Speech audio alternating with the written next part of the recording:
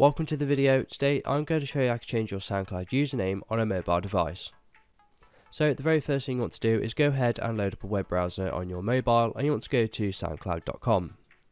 Once you're on SoundCloud, you then want to go ahead and load it in a desktop view. So you can do this by clicking the middle button on the center of the screen, and then you can go ahead and click on Request Desktop Site. Now if you're using a Google Chrome, you can use the three dots in the bottom right hand corner and request a desktop site from there. Once you're here, you then want to scroll all the way across, and you want to go ahead and click on Sign In the top left hand corner and sign into your account. Now I've just switched over to Google Chrome, and once you've signed into your account, you then want to go ahead and click on Library in the top right. Then you want to go ahead and click on your profile, making sure you're in the Overview tab. Once you're on your profile, you want to scroll all the way across, and you want to click on Edit on the right hand side. And once you're here, this is the important part.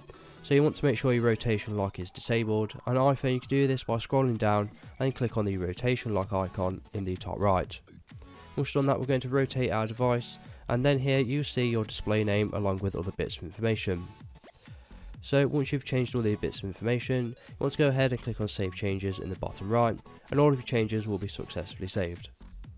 So if this video is helpful, please leave a like and pass it on to someone who may find it helpful as well. If you have any questions or comments, just leave them below and I'll reply to you as soon as possible. So thank you so much for watching, and have a good day.